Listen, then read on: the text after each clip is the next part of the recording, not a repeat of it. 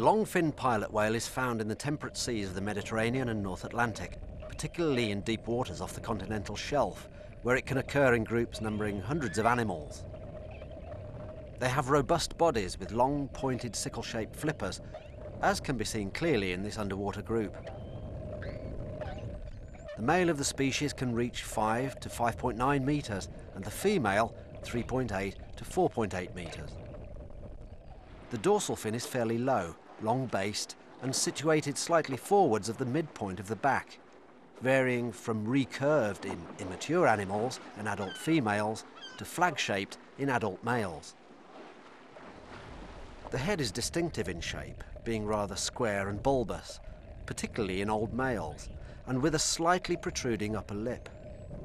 Both the head and back are black to dark grey in colour, but an anchor-shaped patch of greyish-white can be seen on the chin, which is lighter in younger individuals.